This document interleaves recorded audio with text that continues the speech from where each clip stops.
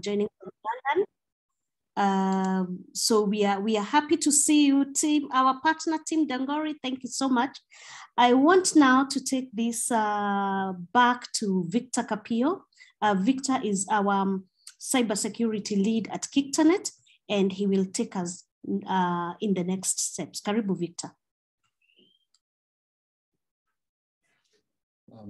Thank you very much, Grace. And thank you for everybody for making time to attend this session.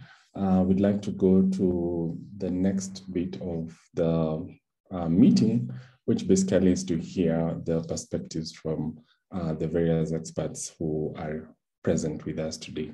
So first, I'd like to have them introduce themselves.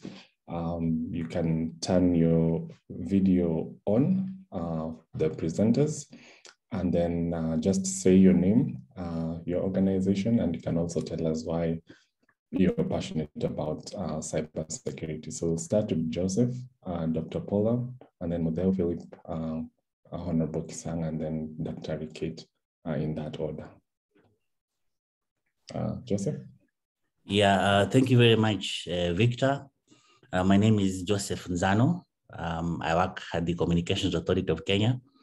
Particularly so, I work as the head of the Cybersecurity Department and also the head of the Kenya Computer Incident Response Team, that is KESAT.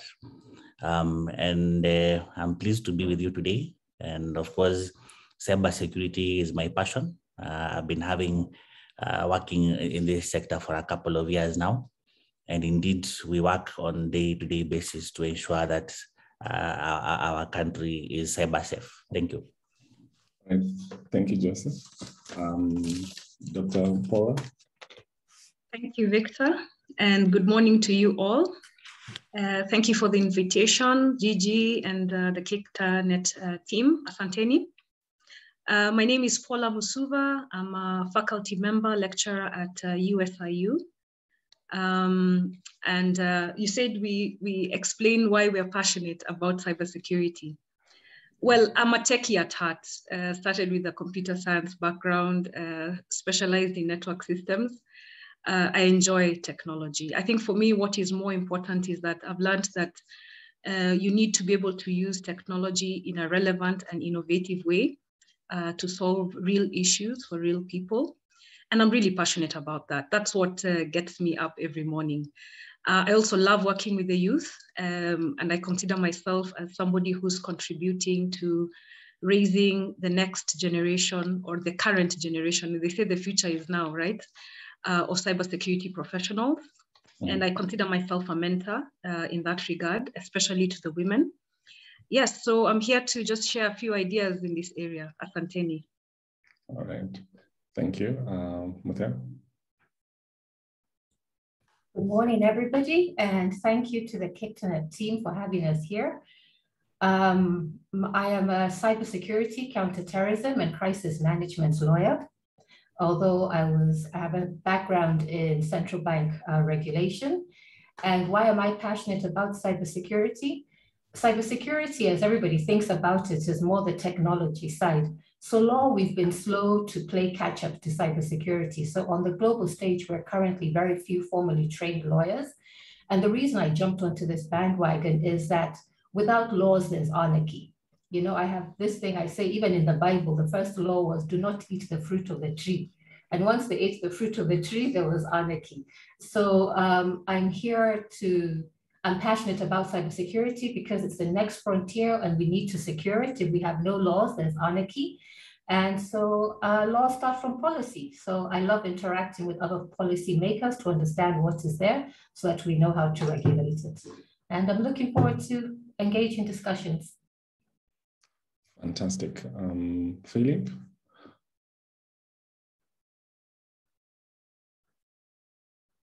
I think you're muted. Sorry about that. Good morning, everybody. My CEO, distinguished guests, members available here. It's a pleasure to be here. My name is Philip Pirode. I work at the ICT Authority as the head of information security. And of course, I'm equally passionate about cybersecurity. I've been in this industry for the past, I think, 12 years, having started from the private sector, and currently heading the cybersecurity at the ICT Authority.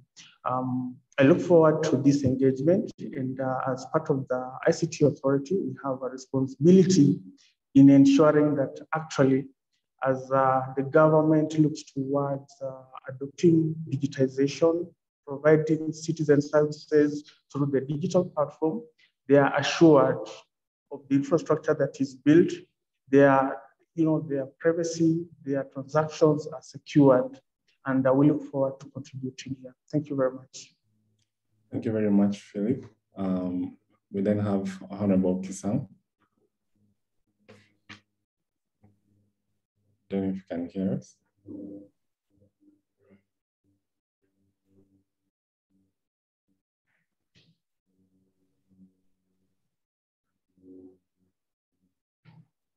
While he's still connecting, maybe we can have Dr.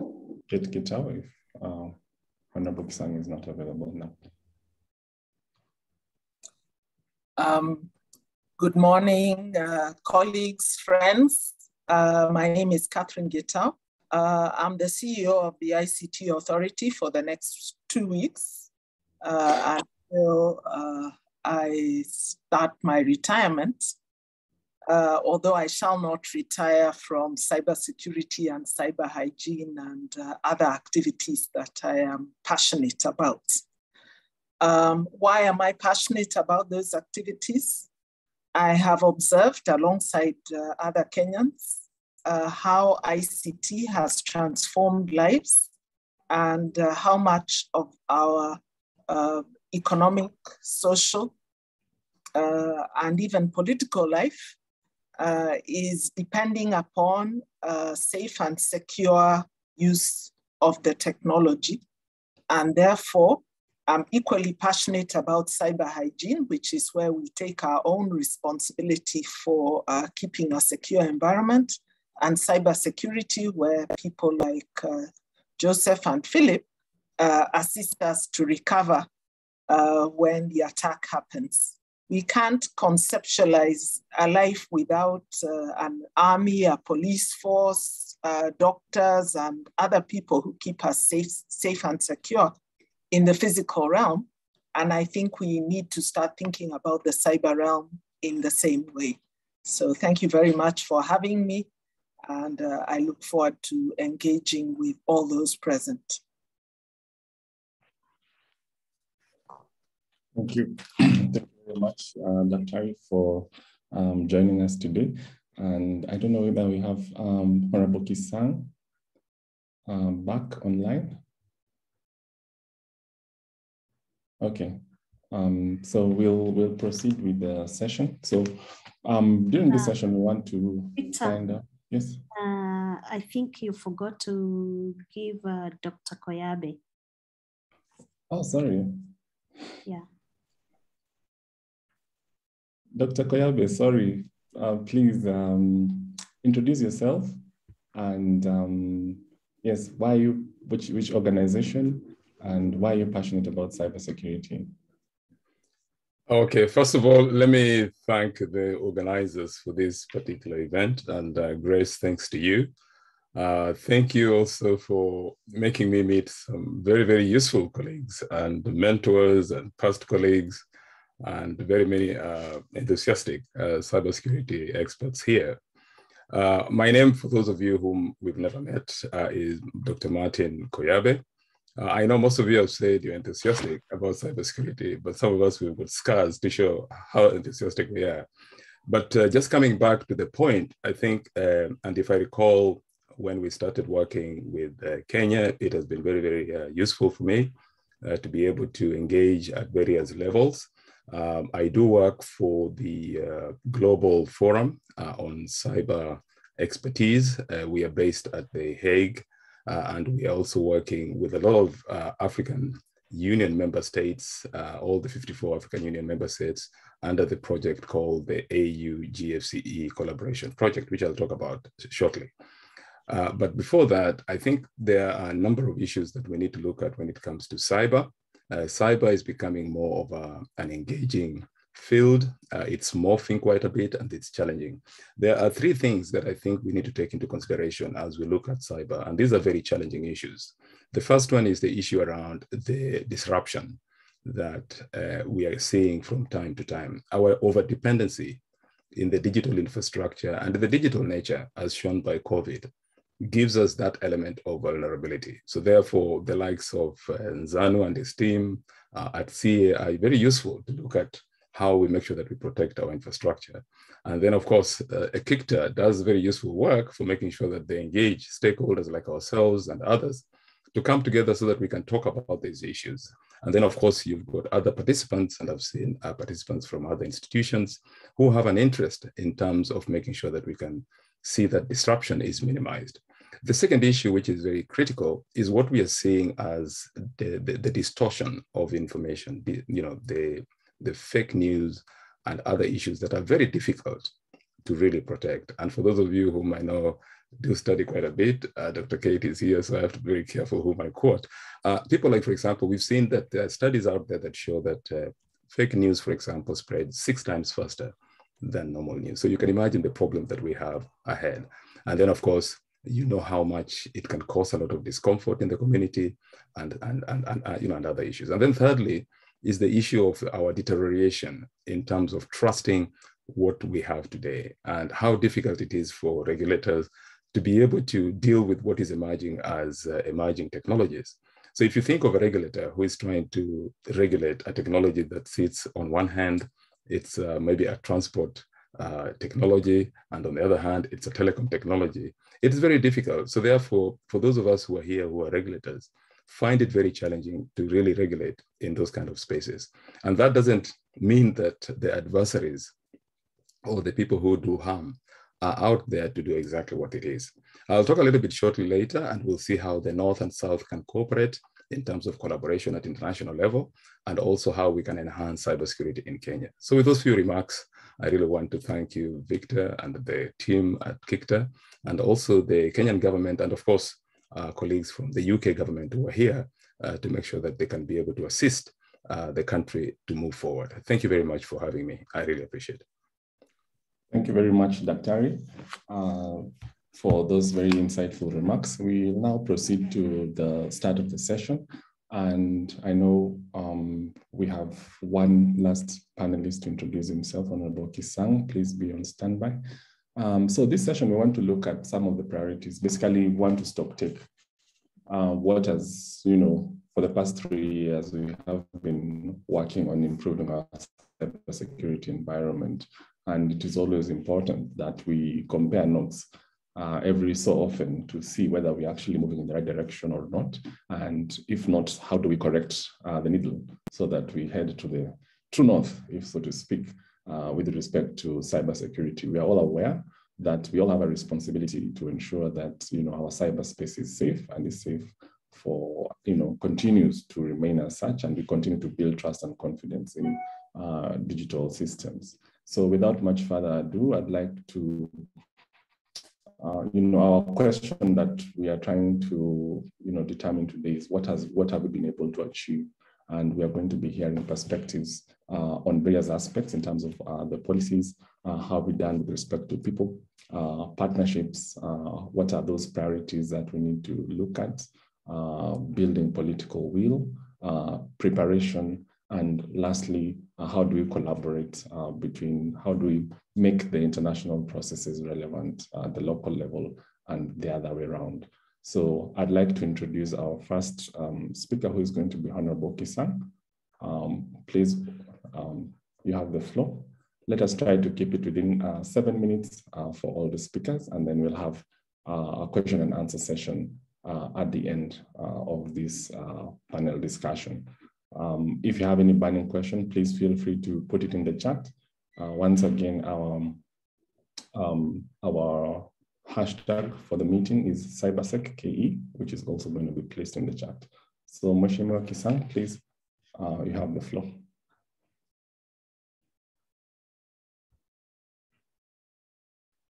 Victor. Yes. Honorable Kisang is saying, actually, Honorable, I think you have a challenge because we can't see your microphone. Oh, you can't see it, and I'm seeing everybody else. Yes, you only have the camera, but you don't have the microphone. Maybe, can he speak? Can people hear as he speaks on my phone? Oh, yeah, I can see. Okay. Okay, go on now, Honorable Kisang, you're live. Good morning, all of you.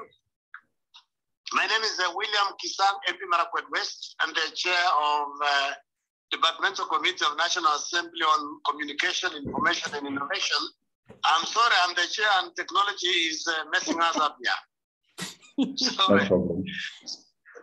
So basically, mine was just to introduce myself and also give briefly that as a committee, we are at the tail end now of this 12th Parliament of Kenya. And for the last 4.5 years or so, we worked very well with the sector. We have been able to pass several laws, especially the one on cybercrime, the Computer Misuse and Cybercrime Act 2019. We actually passed 2018, and there were issues. There are people who went to court, and so far, at least the court has been, the court issue has been sorted out.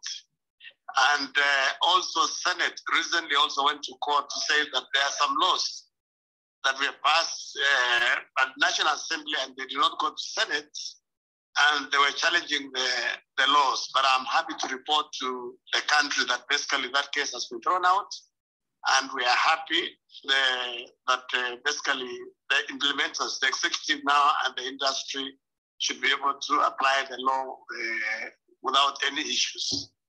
I know this is a new era, especially on cybersecurity. And as members of parliament, we are ready, we are willing. If there are any challenges with the law, if there are any issues that you believe require amendment, we are there for you. Before the committee also, we have some few amendments that were brought by the former leader majority, Honorable Duale, on the child pornography. I know there have been issues because it was initially not specified as child pornography. And people are saying this particular section of the law is taken care of elsewhere. But it is before the committee. You are free to air your views, and we are there for you. We are there for the country.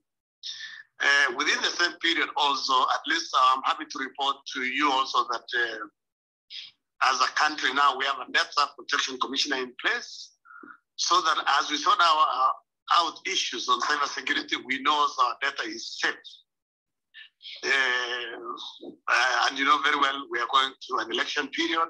Campaigns have already started, and data is paramount.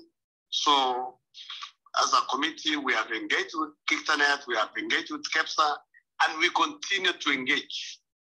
And we want to influence also the executive so that as they come up with new policies on cyber security, anything on cyberspace, we are there to have positive influence. So Chris, anything else that you had wanted me to speak specifically on? Victor, do you have questions for Honorable Kisang? Maybe he can tell us what is on his priority list as Parliament other than the cybercrime law. Okay, did you get that question, Honorable Kisang? He said, what is it? What is on priority? What is on priority list as the ICT committee, apart from the Cybercrime Act? Or there are issues that are also before the committee that came this week. One of the things that we have been waiting for, but it has not yet seen the light of the day or has arrived in Parliament, is what we call critical infrastructure. You know, fiber has not been, there are people who don't even know that fiber is as critical as water, as critical as air, or oxygen, or as critical as even power. So we are still waiting. The executive looks like there are issues between maybe the national security docket and Ministry of ICT, but we are following so that if possible, that particular bill comes to the House and pass before basically the close of this parliament, because by June next year, we will break what we call sign and die. Basically, means parliament will not be on. We will go for campaigns until the next parliament resumes. But if there is any emergency or anything special that can be discussed, MPs are there. Because, you know, with this new constitution, parliament is not closed. The life of this parliament basically dies midnight 8th of December next year, because the elections are 9th of December. So that is one of the bills that we are waiting for. Another bill that has come, it was read first time yesterday, is we have what Media Council Amendment bill that has come before the House. We are trying to see how we can make some few changes to tweak the law so that Media Council is really independent. We can see if we can have some media fund, basically generated by the media owners and media sector, so that, you know, there is something that can be used even to train journalists, you know, to do things that will help them. And then we also have the Public Relations Society of Kenya. There is a bill that has come to the House. It was read first time yesterday. We also have a copyright amendment bill. I know the issues. I saw the CEO of Kekobo. There was some article this week in the Business Daily on sharing of the resources from the artists. You know, the one by 10 crores, what goes to those promoting societies. So the bill is before, it was read yesterday first time, and it has been brought to our committee. And those are the things that we believe we'll discuss between now and February, March next year. Because from next year, March, basically, Parliament will be like on slow, because we'll be campaigning for nominations. Yes. Fantastic. Anything else? At least I'm able to see you now. I'm seeing you, but I'm not getting your voice on my phone. Yeah, your microphone is not on, so I think there's a challenge there. Yes. Maybe something that you need to sort before June next year. Now that the majority of Nairobians have been vaccinated, now maybe it is going forward also, we can engage in person. Yes. Yeah, the committee is willing to meet with you. If there are any issues that you want us to help, the committee is more than willing to have a person engagement, whether in Nairobi or a retreat in Mombasa or Naivasha or anywhere. We don't have to go to Mombasa all the time. Okay. We can visit other places. The country. Okay, yes. Okay. Grace, maybe the last comment is on maybe Mheshimiwa can tell us about the ICT practitioners bill. Okay. Yeah. That's what I forgot. The last parliament, Honorable Duale came up with ICT practitioners bill as a sponsor towards the end. I think it was impressed upon to basically withdraw it, and it was withdrawn.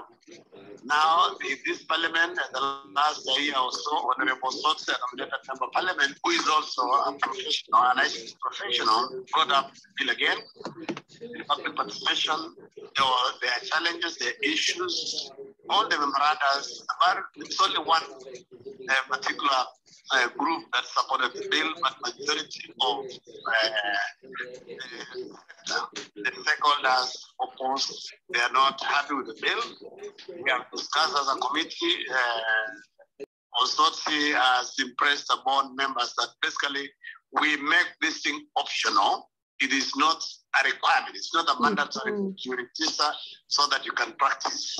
Because we have students, we have lawyers, we have engineers, myself as a double man, who is a practitioner. So the bill is before the House. It's likely to be debated either next week or next year. But you can still lobby. Even myself, I'm not supporting it. Okay.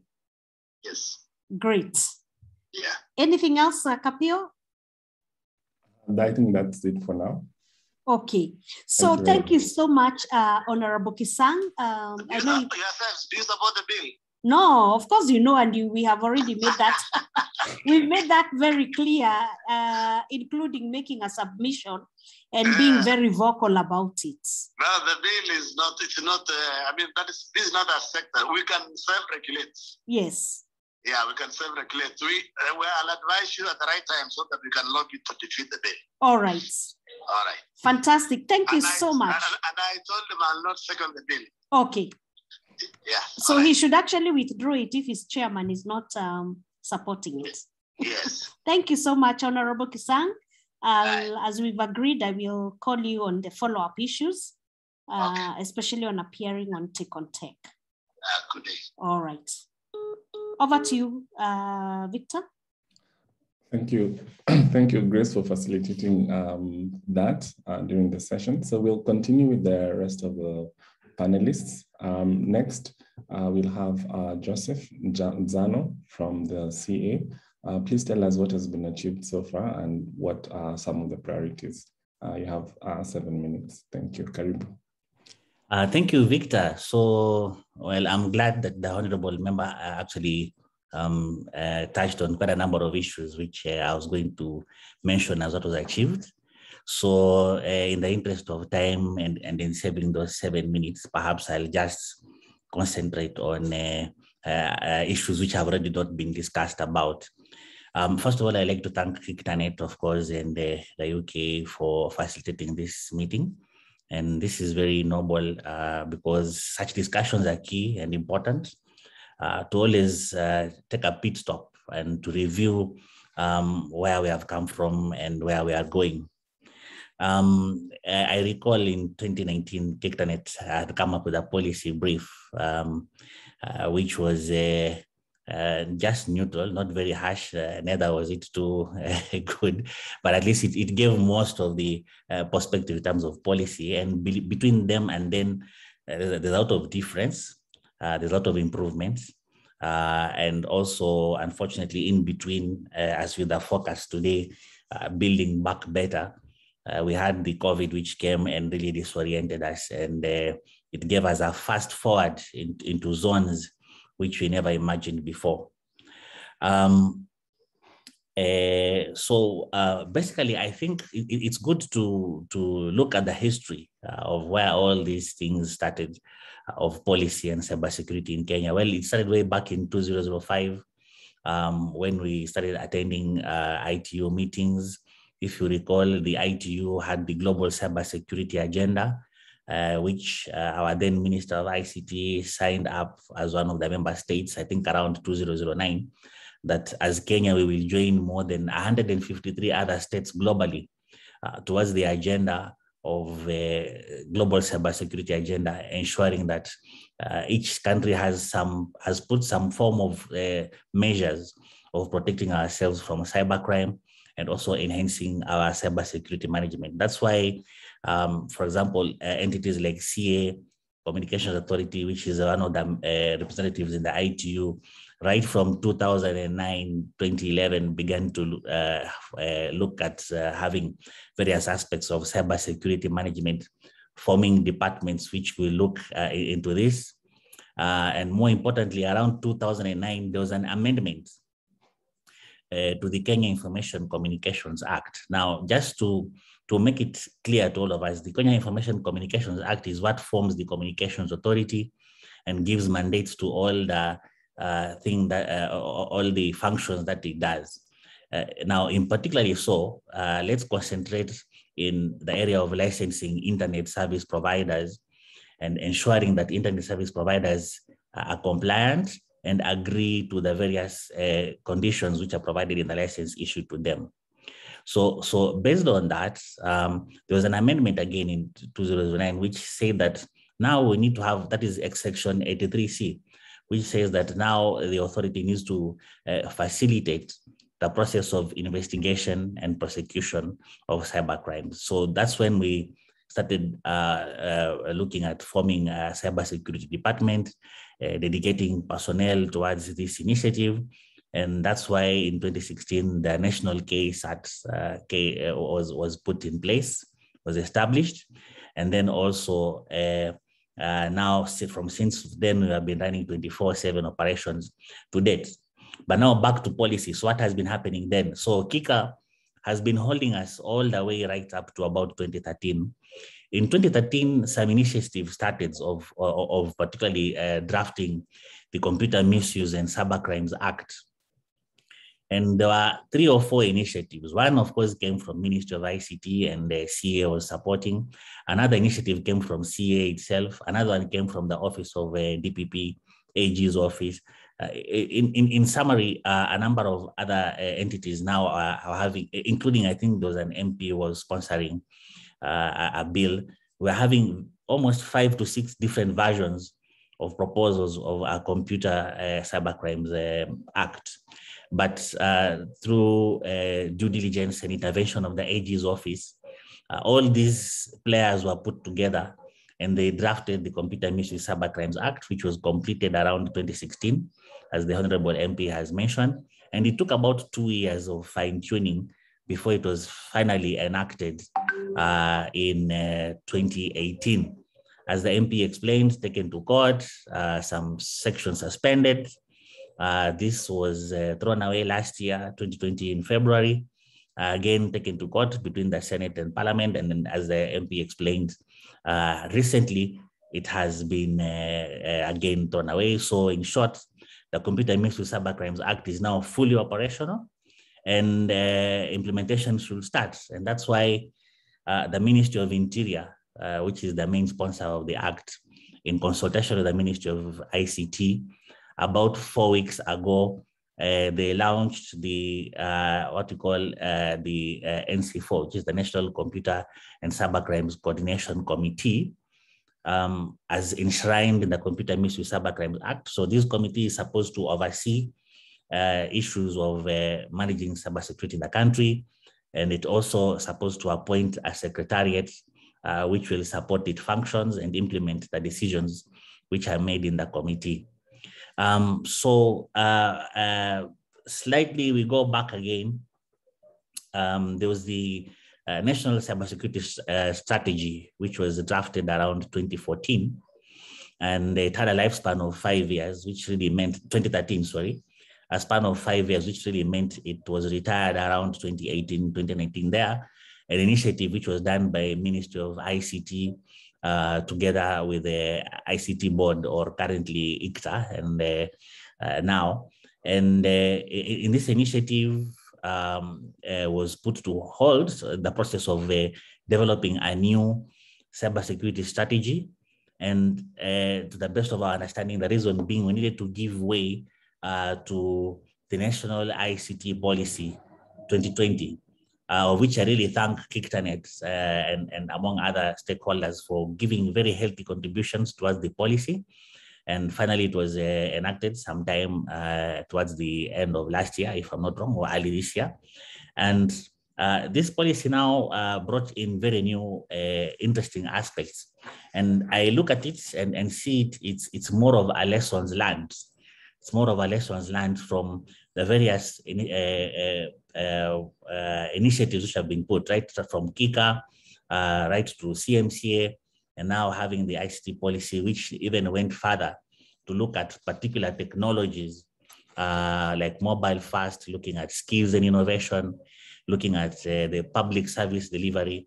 It also went looking at new trends with regard to cryptography, big data, deep learning, also blockchain, digital currency, name it, all the new things. And also it also prescribed more aspects within cybersecurity management, including the national public key infrastructure, among other initiatives. It really outlined at a policy level of what the expectations of the government and is in this area.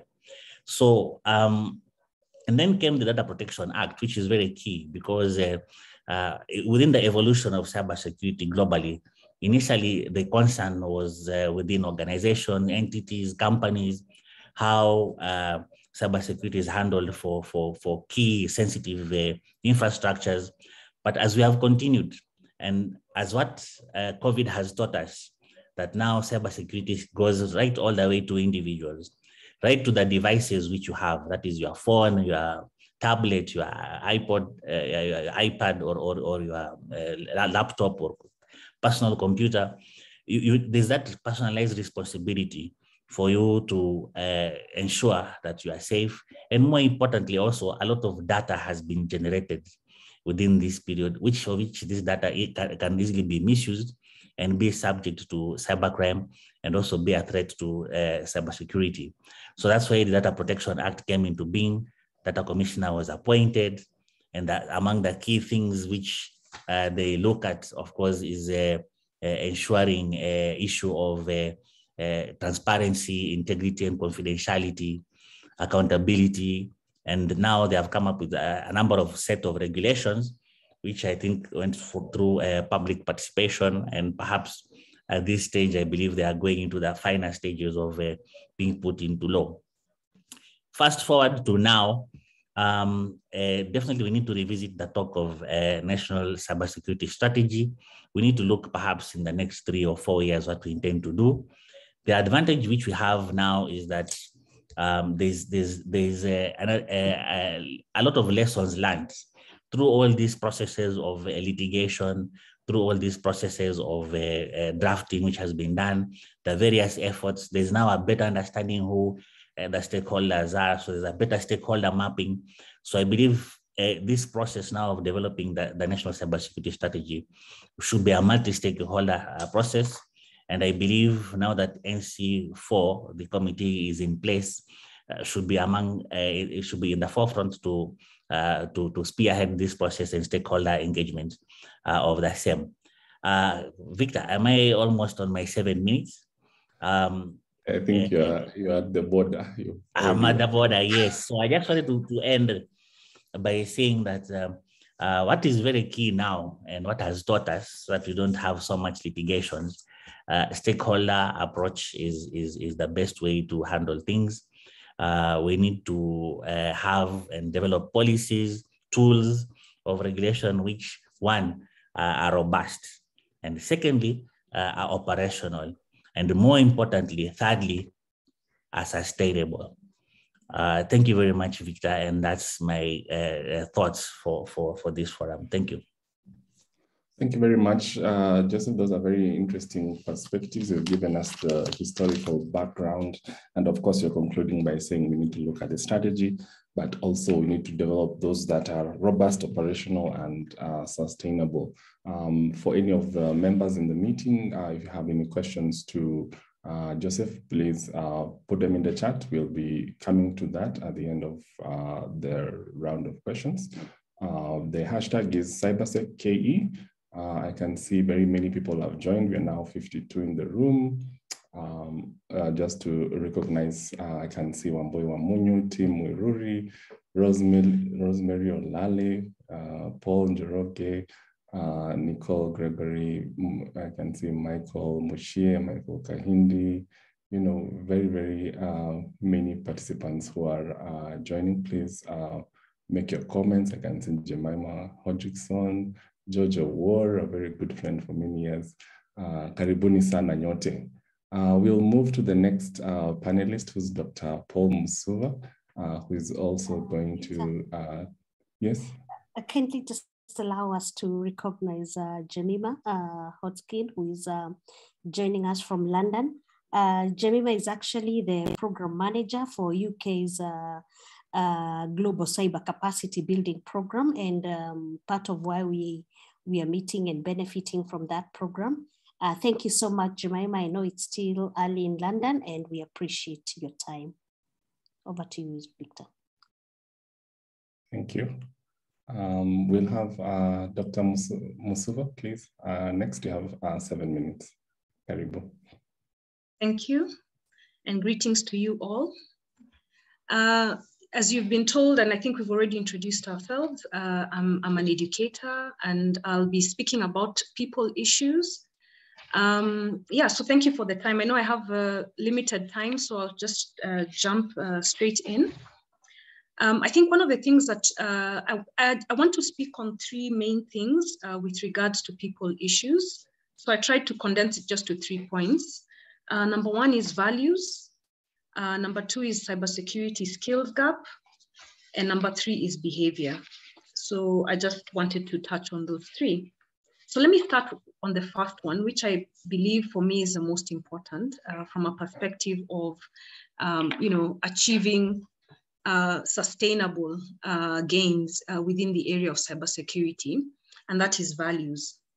And I think values is what holds our social fabric. I know some of you guys are shocked that I'm starting with values and we are techie community and people who are striving for different things within this space, cybersecurity space. But I really believe that having a strong social fabric that connects us together towards intended end, I think is the best way for us to achieve the outcomes, whichever outcomes we set with regards to our people strategy. And I know I won't be able to really talk about this. I know you have 2 questions for me, Victor, but I'll just give you my views and then we'll try and see where they fit in those 2 questions. And I think, of course, we can start from the values when we think about the Constitution, our Kenyan Constitution. And, it espouses quite a number of values with regards to human rights and dignity. And I think those are things to really underscore. And I saw in the policy brief, these are things that have already been highlighted.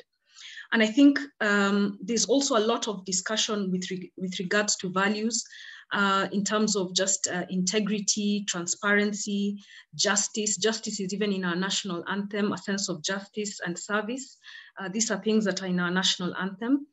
And I think these are very key things, and we really need to check whether we are grounding all our strategies and considering how we may build and espouse these values.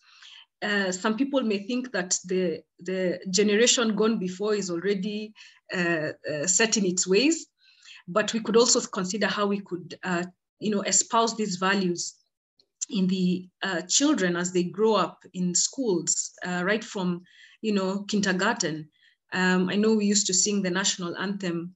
I don't know how regularly it's done anymore in the schools, and just building in a lot of these values that will touch on our ability to achieve a lot of these gains within the cybersecurity space. And I really think that this needs to be in the hearts of Kenyans to serve Kenya, not to serve themselves, not to serve their own personal interests. Because when you think about a lot of the cybersecurity issues we have, maybe it will be just from stemming from that perspective. And also just Africans to really serve Africa. Do we really have a heart for our continent? I know I could speak a lot about the 4th Industrial Revolution. This is something that I'm really looking into, because Africa is going to be the continent with the largest population of youth under the age of 30 in the next few years. Some people look at this as our demographic dividend, but some people could consider this as our demographic disaster, depending on how you look at it. And if we don't tap into this youth and have them ready for this phase of global change that's coming due to technology. I mean, COVID has already accelerated technology transformation 7 years ahead, or 4 to 7 years ahead. That's what some of the researchers are saying. So you can imagine now where we are heading, where we are already 4 years or 7 years into where we were saying would be the 4th Industrial Revolution, and a huge dependency on technology. Because then now we have a higher attack surface. We have a lot more to lose if these systems are compromised. So that's the first one. I think we can always figure out, I have more to say, but because of time, I'll just keep it to that. And I think we also need to transmit these values regardless of profession and regardless of specialization. The second is the cybersecurity skills gap. And I think this is a global challenge. I think every other day you'll see a report that touches on this. I think there was one recently about the US crisis, but it's a global crisis. I think in the US, they were basically saying they are short of 500,000 unfulfilled jobs, cybersecurity jobs, where the jobs are there, but there are no people to hire. And I think they were also saying for every 2 cybersecurity jobs they're able to fill, 1 is empty. So these are a third of the cybersecurity jobs that are not filled. And they were saying in terms of the inclusion of this, 82% of the country's cybersecurity jobs are held by men and white men. 80% of those are white men. I think, I mean, I can always share the link to that report. I think the Microsoft CEO, Satya Nadella, was commenting on it the other day on LinkedIn, and I got a chance to look at it. But I think if we look at it even locally, we wrote, I contributed in the Serianu report, I believe that was 2019, on the cybersecurity skills gap.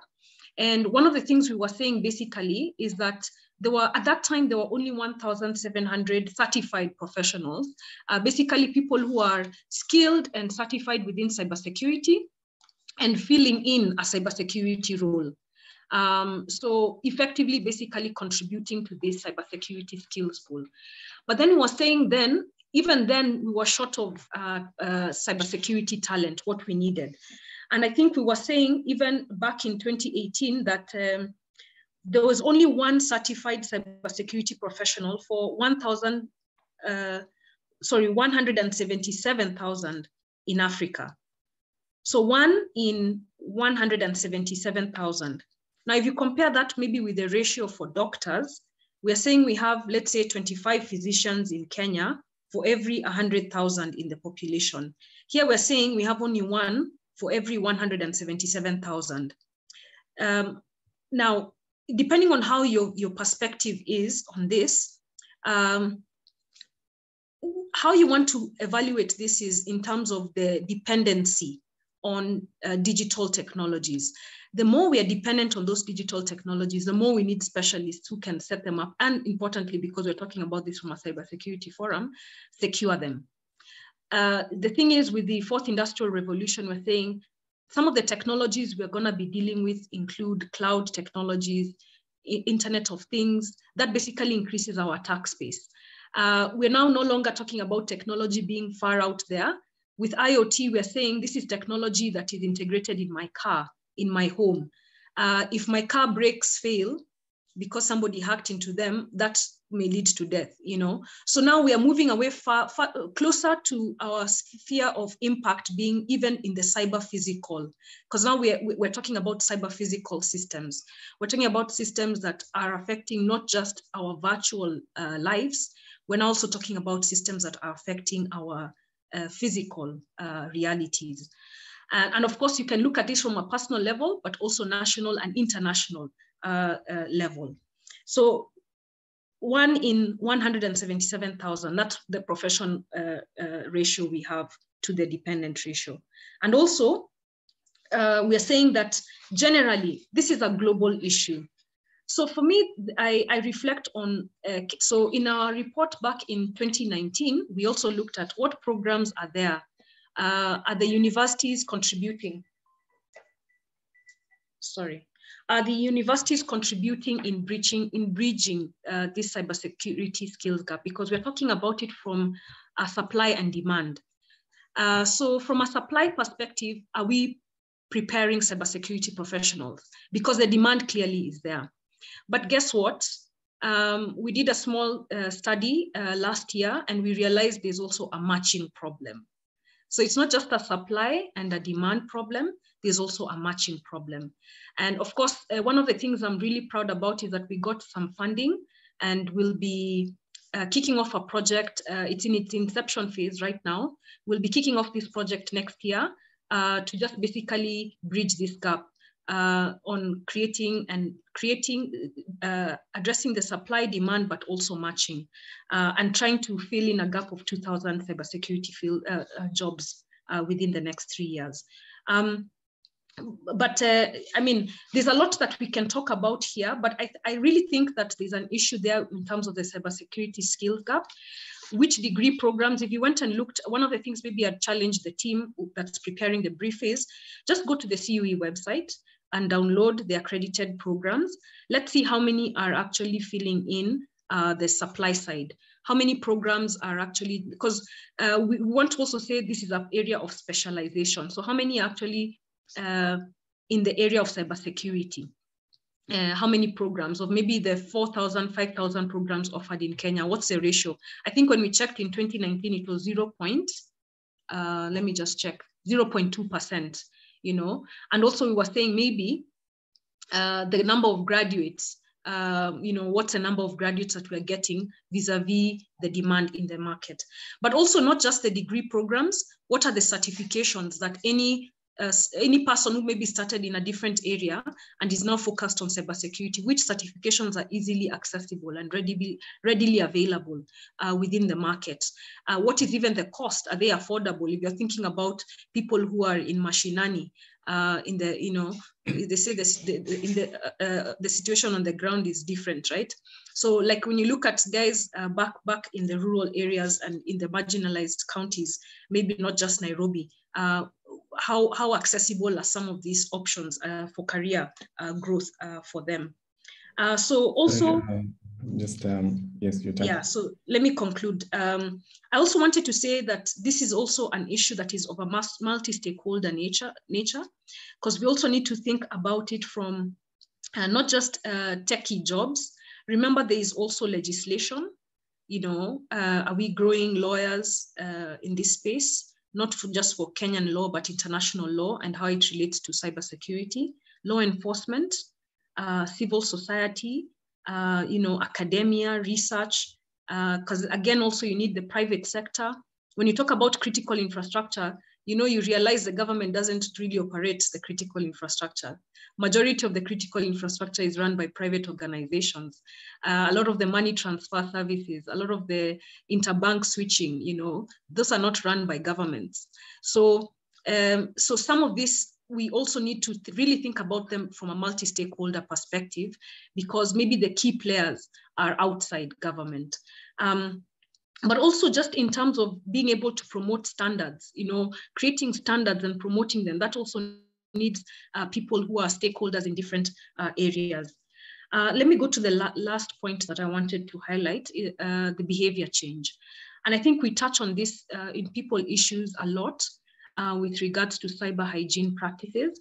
And, you know, we in a sense, the first thing you want to do is do the cybersecurity skills training and awareness. But in majority of cases, even when people really know what they need to do they really do it? You know, that's a big question. Even one of the greatest teachers that lived said, whoever hears my words and puts them into practice is the wise man, is like a wise man who built their house of the rock. And then, you know, like we say that when you go for, you know, when you have an issue to do with your health and you go to see the doctor, sometimes they just tell you things that you already know, right? It's just the action of putting into practice that you're failing in. I think we can relate to this with regards to our health, with regards to our finances, with regards to our relationships. Many cases we already know what we need to do. It's just about doing it.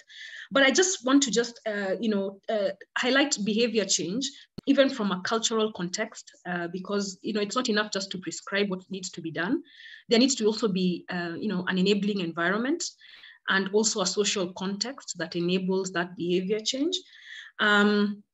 And I think also, you know, just figuring out ways of integrating what needs to be done, not making it like a different thing that people need to do, just integrating cybersecurity hygiene practices with the routine work that people do. Because if you increase the cost of adopting a secure practice, the less likely users are to use it, right? Of course, there's a framework I could talk about, but I think the time is not enough in terms of how you drive behavior change.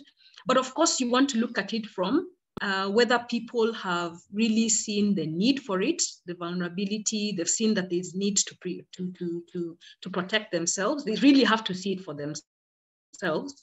But also you need to lower the cost of responding, right? And make it as easy, and you make it as easy as it is for them to really transition into behavior change. So thank you, Victor. I know the time was tight, but I hope I've been able to touch on some of these things, and I'll be open to further discussion and interaction. Thank you. Thank you very much, Dr. That's a very, very illuminating presentation. I felt like I was back in class to hear about, very, very important things, like you're saying, values. And we have documented the values in the Constitution, but it's not, translating that into practice and doing those simple things, as you say. When we talk about cyber hygiene, it's like washing hands before eating. We must encourage people to wash their hands as they use their computers. What are those hygiene practices that they need to normalize, as opposed to looking at them as if they're still some foreign things, and of course, investing in skills and capacity. And, very nice suggestion about just looking at what are those courses and who is actually studying them to build the capacity. So thank you very much for those remarks. And anybody who have any questions, observations, or comments on the presentation, please use the comment section in the chat. We'll have opening our question section after the round of presentations. The hashtag is CybersecKE for those who are tweeting. And I'd like to invite the next presenter, who is Mudeo Kimilu, to talk about the importance of partnerships. I know Dr. Musuva mentioned something about the multi-stakeholder approach. So please, you have 7 minutes for your presentation. Karibu, Mudeo. Okay, great. Victor, you're saying I'm going to talk about partnerships. I'd also been told to prepare on people and cyber hygiene, but I will be able to slip in partnerships into my talk, no worries. As I say, this is an area I'm passionate about. So when we're going into, I'll just add on to what Paula has said, and now I'm taking you to class for real, Victor. When what Paula has said about the human factor and cyber hygiene being very important, one thing we need to realize is that when it comes to anything to do with cybersecurity and cyber hygiene, the human factor contributes 95% to all the cyber breaches we have. We've got big tech guys like IBM who've done studies to prove this. But once again, people can only defend themselves when they know what it is that they need to protect themselves from, or when they know what cyber hygiene entails. It's not just a fancy word that we're throwing out. We need to build the capacity and the awareness. And just to go back historically, when we developed our strategy, we only had 11.6 million internet users. But between April to June this year, we now have 46.7 million internet users. And during that same period, we had 38.78 million cyber threats detected. And these are the ones where CCK has sensors to our critical infrastructure. So that's where they're drawing these statistics from. It's not a holistic view of the actual attacks in the country. And remember, 95% of these are human factor. So we need to get out to train our people and create awareness. And this is what the strategy had looked at. And now, even when Mr. Nzano was speaking, he was talking about the ICT strategy. We've also got NC4, which has been operationalized. So hopefully we're going to see a lot more proactiveness with a multi-stakeholder approach coming up as we develop our next strategy. But even having said that, we've achieved a lot in the years since we first developed our first strategy. We've done a lot of trainings and awareness campaigns, and I'm going to go into them in a little bit from the partnerships we've done them with. We've also created a lot of personal awareness as regards data protection and privacy rights. As Mr. Nzano talked about how we now have our Data Protection Act, we have a data commissioner in office, and they released their strategic plan for the next 3 years, where capacity building and campaign awareness plays a pivotal role. And then we've also, the 2014 strategy also looked at promoting cyber hygiene awareness via the adoption and regulation of secure business practices, first giving priority to critical infrastructure. And this is because cybersecurity is very expensive to maintain, very expensive to build capacity on. So we have to begin with critical infrastructure. And that's why KSAT sensors initially are connected to what is critical infrastructure. But now also with the when we've operationalized our NC4, I'm sure they're going to appoint their director soon, who will be able to designate more critical infrastructure. As Honorable Kisan was talking about, fiber being deemed critical infrastructure as necessary to our existence as breathing oxygen. And then the strategy also looked at encouraging industries and regulators to jointly develop and agree on industry-specific cybersecurity standards. And there's been a lot of this happening, like Central Bank has issued their regulations to the industry. KCERT has issued guidelines and practice notes, so has the ICT Authority. So when the last roundtable Kictonat had in 2019, as regards people and cyber hygiene, we noticed that we lacked insufficient investigation capacity, prosecutorial capacity, judicial capacity, and trained law enforcement agencies. Between then and now, we had COVID. COVID wasn't just health pandemic. It enhanced digital transformation. Paula just mentioned how it took us 7 to 8 years ahead.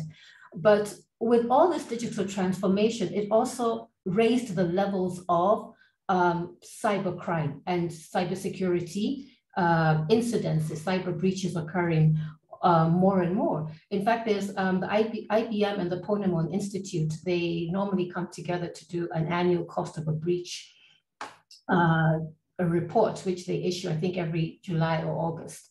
And in this year's report, they said because of COVID, the average breach, which was predominantly due to compromised credentials, was the highest in 17 years. And these compromised credentials, it's human factor and lack of cyber hygiene. So this is why we need to partner with everybody we can to educate the people on this.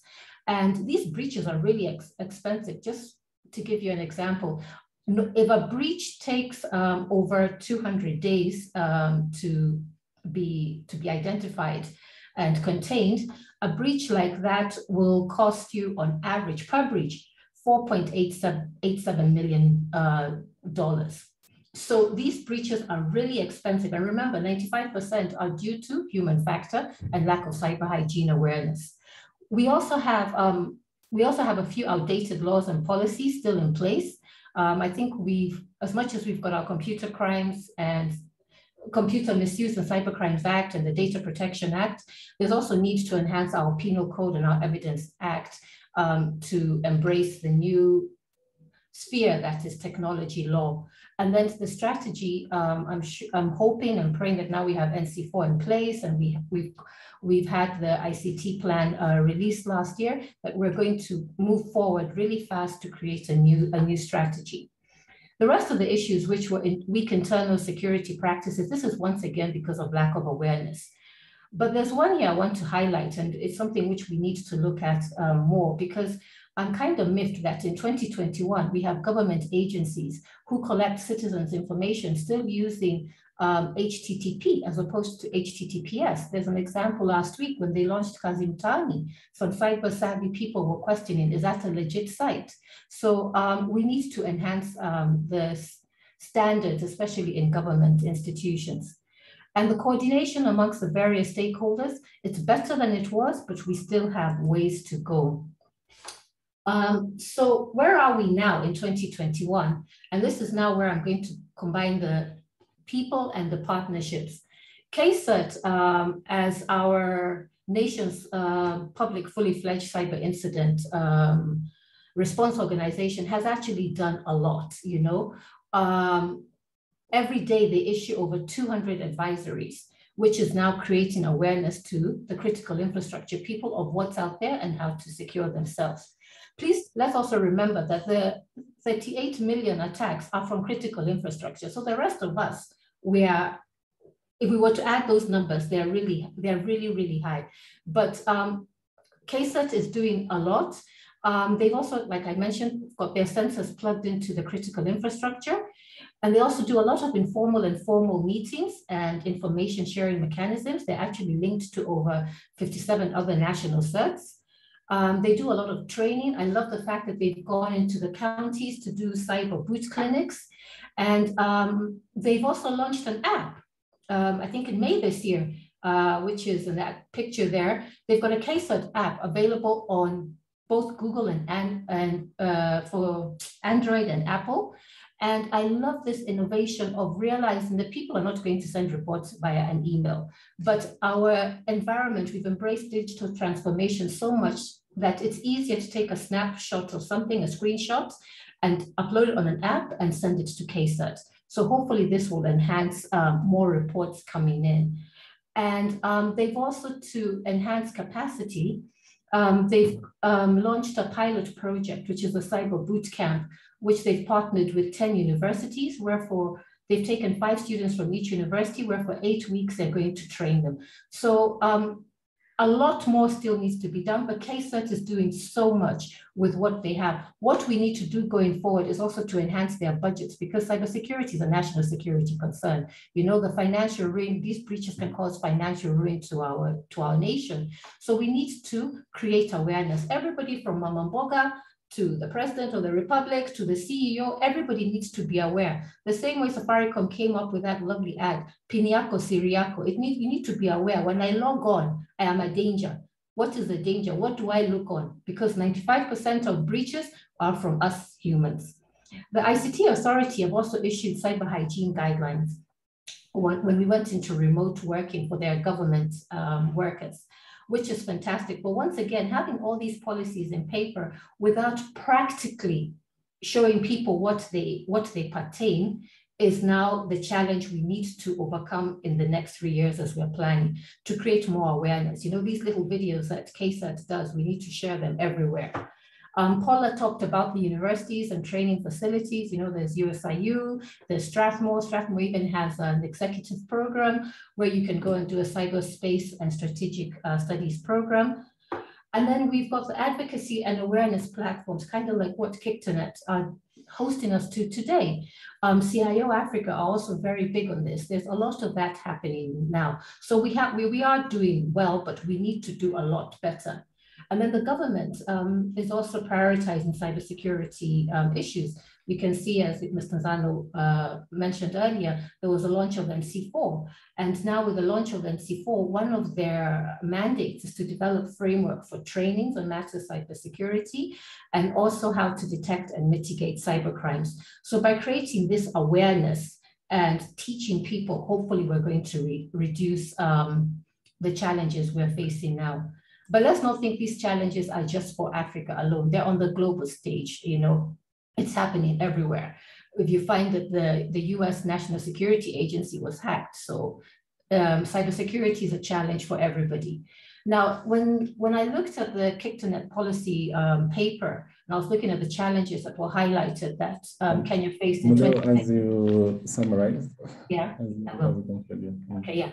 So just winding up. So you can see the challenges we had in 2019 versus now are all predominantly human factor and lack of awareness of cyber hygiene. You know, all these breaches, and with the virus, as much as it enhanced digital transformation, it also brought us a lot more cyber criminals. And so as I wind up, it's to show you that these cyber criminals are now focusing on us in Africa because our infrastructure, our systems, our awareness are not as enhanced as the West. And in fact, Kenya has had the second most cyber attacks in Africa after South Africa, and not by much. Huh? And so as we're looking at developing our next strategy, looking at having further discussions, when it comes to cyber hygiene, people and partnerships, we all need to push what I deem 9 main points that need to become everybody's bread and butter, especially as we're remote working. People need to be told how to secure their endpoint securities. You know, we need to do more campaigns on this. Encrypt their files, you know, use the multi-factor authentications, don't access free Wi-Fi spots. You know, that's where the cyber criminals are. If you're operating away from an unsecured network, are you using your VPN? So it's one thing to have all these things in policies, but KCERT has some awesome videos, and I encourage you guys to all log on and see them. Amazing videos you can even share with your kids to show you why you don't need to be doing these things. But finally, as much as we're talking about all these technology savvy things that we need to bring awareness to, let's not forget traditional things. As you're all working out there, let's also remind our people that they need to shred confidential information. You don't just throw it in your bin with your kitchen taka-taka as kawaida, and be aware of your surroundings. Don't go out there and have meetings where you don't know who's sitting next to you in your coffee shop and you're talking about sensitive information. So moving forward, we need to have a lot more partnerships, which we've done. We know Kenya has partnered with a lot of regional and international organizations, regional governments, international governments to build capacity. So well done to us, but let's enhance this moving forward. Asanteni. Thank you very much, Mutheo. That was a very, very illuminating presentation. I agree with you on increasing the budgets, creating more awareness, of course, implementing the guidelines and noting the comments on infrastructure, and of course, those 9 points. We look forward to you sharing that presentation with us. For those who are joining us now, please continue to introduce yourself. The hashtag is CybersecKE. I'd like to introduce our next presenter, who is Philip Irode, to make his presentation in the next 7 minutes. I also note that you are quite ambitious to try and have this very important discussion in 2 hours, yet there's really so much to be discussed. And I would beg your indulgence of all those who are participating to allow us 15 more minutes towards the end so that we are able to hear the remaining panelists. So without much further ado, Mr. Irode, please make your presentation. Let's try and keep to the 7 minutes. Thank you, and karibu. Thank you so very much, Victor. I believe we can all see my screen. Yes, we can. Okay, fine. So I'll directly go to the areas of our discussion, which is basically to look into how we can bounce back better from the pandemic. And then, of course, try to understand the impact that COVID has had on us. And from a cybersecurity perspective, what has been the implications. At a greater scale, when we look at COVID and from a national perspective, we realized that there was actually an increased risk for people who are working from home. And this cannot be belabored, as government we actually had to make a directive and issue some guideline on actually how this was going to be done. Number two, there was delay in how cyber attacks were being responded to, because people are working remotely, and given that some of this, the workforce, the officers have limited connectivity from where they are, you find that the issue of responding to these incidents became laggard. And then, of course, exposed physical security.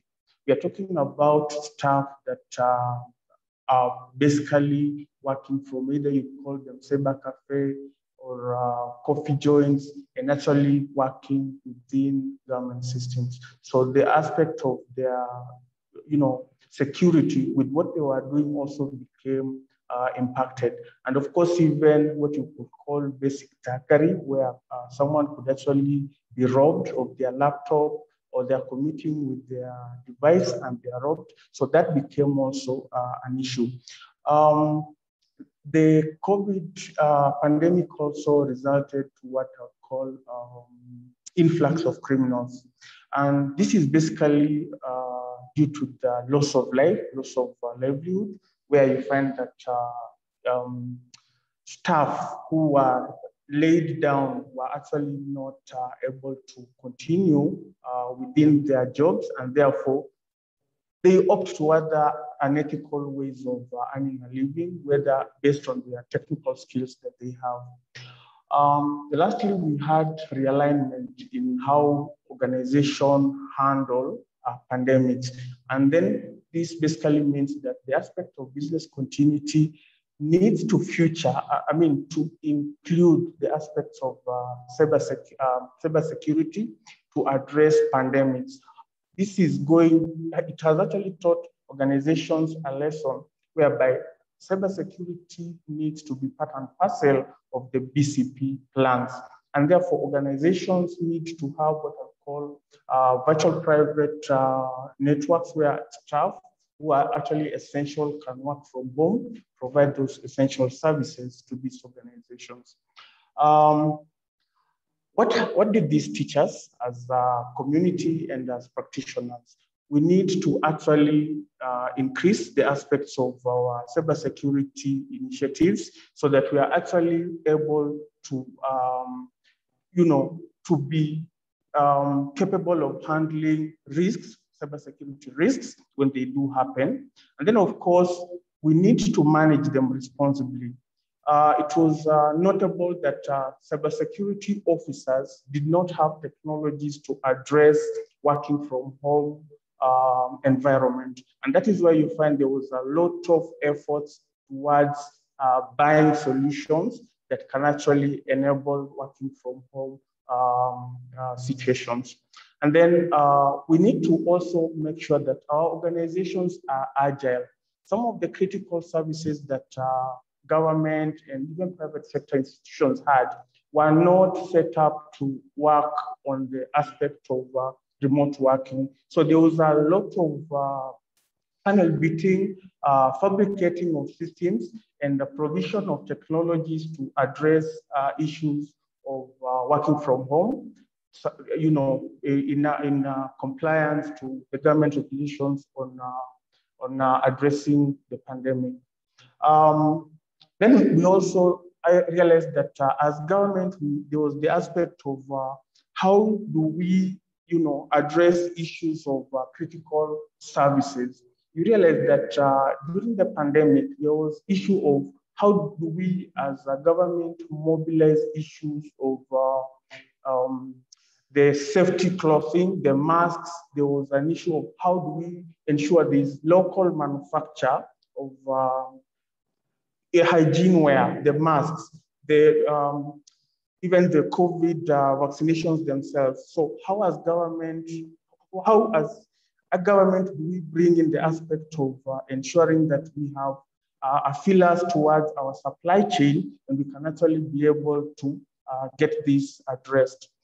Now, going forward, what do we think that we are going to do in regards to cybersecurity? We realize that this is actually a cross-cutting issue, and it has a lot of impact on how we are going to address our digital economy blueprint. It has an impact on how we are going to provide digitization. So it needs to be addressed clearly from a national perspective. We ensure that we have clear policies, clear strategies that will ensure that we have a multi-stakeholder engagement that provides initiatives towards this. And what are we doing about it?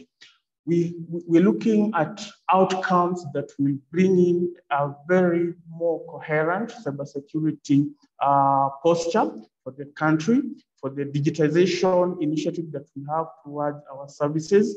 And just to mention, we are looking at a strong information security legislative framework where we are able to enhance our country's cyber policy to address current and emerging issues. What do we do about this? You remember we have Honorable Kisang who has spoken about the critical infrastructure bill. We need to have this passed so that we can clearly protect our infrastructure that provides for us the hosting environment of these solutions.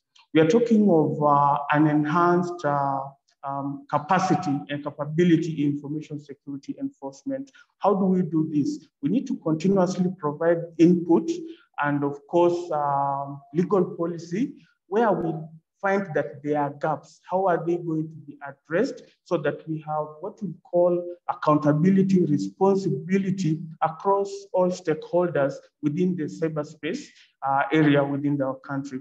Then of course, we are looking at probably from a government perspective, is it important for us to incorporate information security as part of government performance contracting? This has been done, and of course, from a government perspective, there is always the issue of ISMS being cascaded to all government institutions. It is important for us to have this addressed from that high level where it is part and parcel of our our performance contracting as government officers, as public sector, and the likes. I remember there was a presenter who talked about the penal code. How do we bring in the judiciary? How do we bring in the legal prosecution agencies to be able to handle issues to do with cybersecurity? That needs to be strengthened, and all this is actually about the legislative framework. Then when you look at item number 2, which is an enhanced information security and cybersecurity governance and management for the public sector and of course government agencies.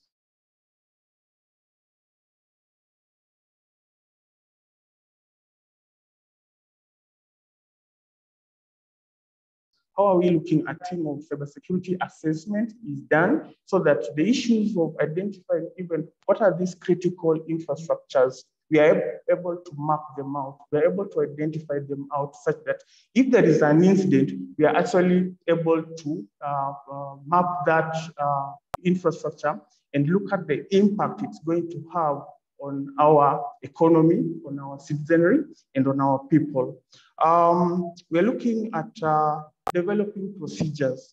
How do we respond to incidences? We now have what we are referring to as the National Cyber Crimes Coordination Committee. How do we bring in and leverage all our stakeholders so that we are able to address issues of cybersecurity incidences? And then, of course, from a technology perspective, we need to provide what I'll refer to as a resilient and secure digital infrastructure, where we try and implement what I'll call zero trust, because as the ICT authority, we actually are the custodian of the government central core network, GCCN, the NOFB, the emails, the applications. We can't deliver issues where instances where we've had breaches on our infrastructure. So how do we provide a layered security for these infrastructures so that even the citizenry are assured of the services that are being provided within this infrastructure?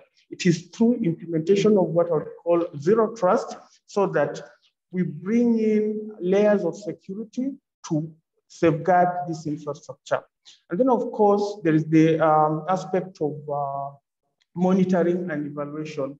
Security is a continuous process. So we need to provide all those monitoring and give feedback to the stakeholders involved and who are the custodians of some of those critical infrastructure. As one of the presenters mentioned, public sector doesn't have most of the critical infrastructure. Some of them are in the hands of the private sector. So how do we ensure that they are safeguarded? The impact of a cyber breach on this infrastructure will be catastrophic to the economy. And we've seen areas where actually an outage of a critical service has created a rebellion, and that needs to be addressed. Thirdly, we have the aspect of enhancing capacity and capacity building. I think this has been mentioned, and it is important. We build a pipeline of training for people with technical skills, people who can be able to look at technology, the business side, the service delivery, and provide remediation, provide controls that safeguard these infrastructures. And then, of course, lastly, we are looking at building national and international collaboration. You realize cybersecurity is a multi-stakeholder engagement. Where do we bring in our, what I'll call our stakeholders, the private sector, the academia, the global partnerships, such that we are able to provide a holistic view of the cybersecurity. And of course, through information sharing, we are able to understand our posture as a country and how do we provide partnership with our global partners. Those are some of the areas that we are looking at to be able to look into so that we are able to provide an assurance that the infrastructure and the services that we hold to the citizenry is actually a secured digital infrastructure. Thank you, Victor. I can want to summarize as that. Thank you very much, Philip. That was very, very illuminating presentation, highlighting some of the key aspects, the security risks that are important to consider. And it's interesting that you talk about performance contracting and cyber issues. Developing the procedures. This is zero trust that you speak about, and of course evaluating progress and achievement. And again, capacity issues coming up, in terms of what needs to be done and the need for collaboration. I can see the hands there showing that actually it is everybody's responsibility to ensure that we have this safe and secure cyberspace. So thank you very much. And also just to note for the presenters and panelists that there are a number of questions, including for you, Philip. Please go through the chat. I can see some questions around from Julius Ndiraini asking about the Computer Misuse Act. There's a question around conducting ICT security audits. There's a question by Charles around cyber hygiene. And of course, many other people asking about the NC4. I can see Mwendo Njiraini talking about it. So please go through the chat and help us respond to some of those questions, either directed towards you, but also just contributing to their conversation. Last but not least, we have Dr. Catherine Gitau, the CEO for the next 2 weeks of Victor, to make a presentation. Dr. Karibu Sana, we're happy to hear you. I can see you already started intervening in the comment section. Please, you have the next 7 minutes for your presentation. And then finally, we shall have Dr. Koyabe to wrap it up for us. So Dr. Gitau, Karibu.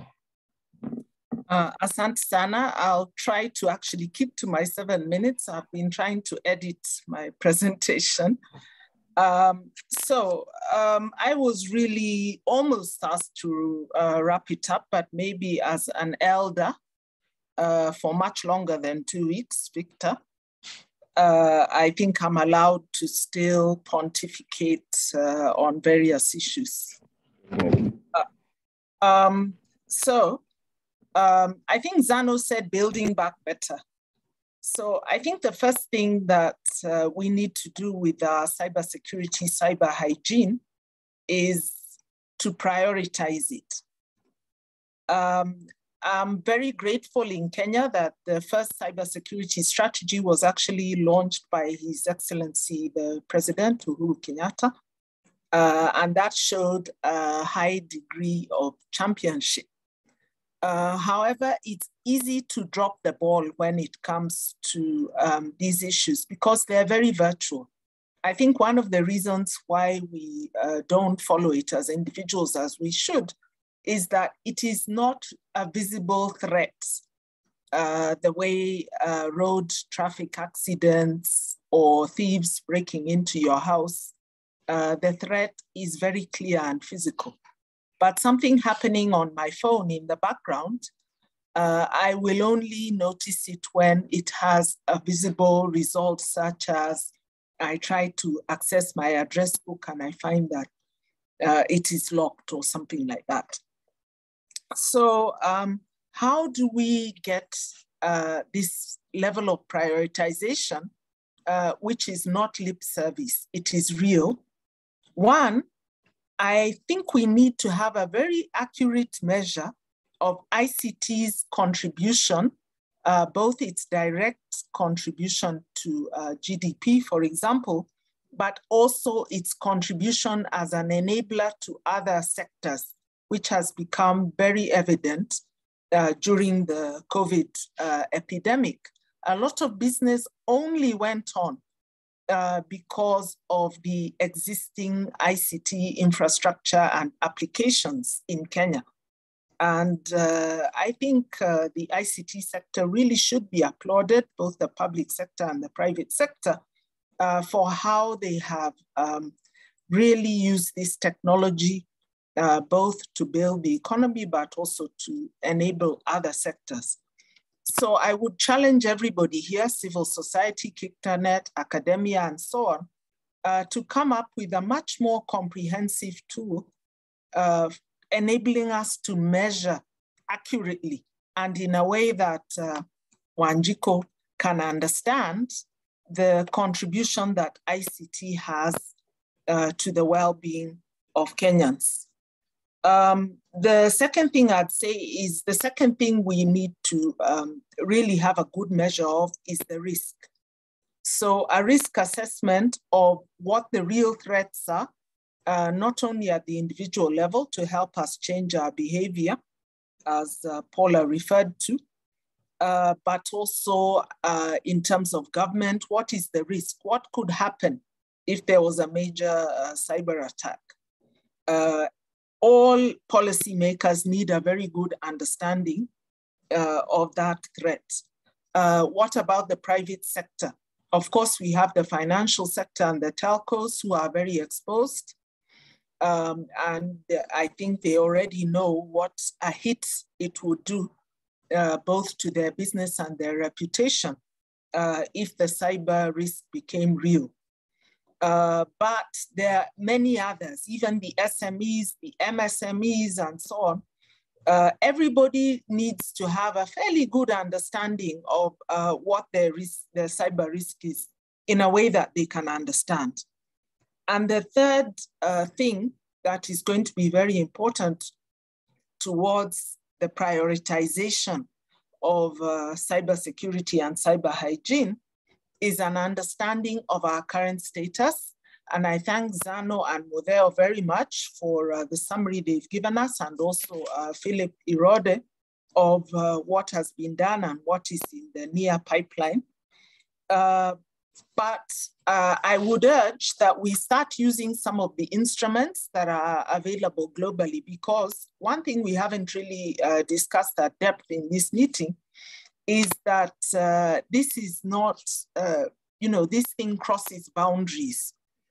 Yeah, so it's not only about Kenya, but it's also Kenya and the region, Kenya and the African region, Kenya and the world. If we're really going to be protected, and both through hygiene and security measures. So we can use the Cambridge Maturity Index. We can use the tool that has been created by the United Nations Group of Government experts to measure where Kenya is on the ladder of cybersecurity and cyber hygiene success. I know sometimes it's a sensitive area where we don't want to just expose our weaknesses, but we can adopt instruments. We can choose what kind of a process and what we're going to disclose or not. But it's really important that we measure ourselves and we know where we are when it comes to mitigating these very important risks. ICT Authority also has an ICTA policy on information security and so on. So we've done a lot of work. It's time to use it and use it to help the champions and the leaders who are interested in this area to truly champion it and make it a #1 priority in our country, given how much economic, social, and political exposure we have through this realm. And I think Martin Koyabe has already given us some idea of some of the major areas where we are perceiving risk. The second area is strategization. And I think everybody has pointed out that the strategies have expired. It's bad, but it's also a good thing, because now we'll be strategizing post-COVID when the landscape has clearly changed. So it's late, but it's not too late. And there are actually some advantages to the fact that we are strategizing now. We've learned a lot. We've seen the risks. We have a higher population that is using this technology. We have new applications, which were not even present at the end of the last strategy. So this is a good time to do the work of strategization.